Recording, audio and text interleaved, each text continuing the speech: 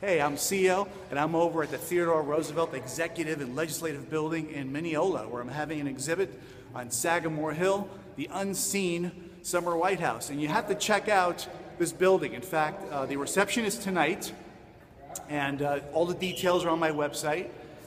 And I hope you'll come. In fact, I'm going to try to entice you to come by just checking out how beautiful this building is.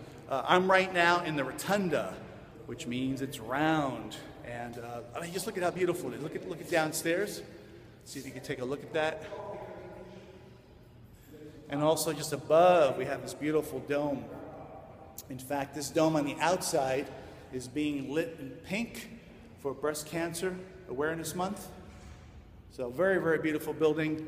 I'm going to take you for a real fast tour on the layout because 1900, Theodore Roosevelt himself, then governor, laid the cornerstone for this building. Back then it was a courthouse, and some years ago they finally named it after him, and it is now where the county executive meets with his legislators. So we have a case here with some photos. Those are some small ones from the opening of Sagamore Hill back in July. And then let me see. You can just walk with me. Very beautiful little area here. Sorry about making you seasick. Here we go. I love this area here. Look at this. Just a beautiful corridor that has the photos all laid out on one side and also on the other. So very beautiful space here. I'm going to see if I can give you a little look at some of the photos real fast. Yeah, I'm not going to let you look at them too much because I want you to come. You see, so I'm just giving you a sneak peek. And over here, we got another corridor. That's the county executive's office. Look at this place, just so nice. I'm walking backwards.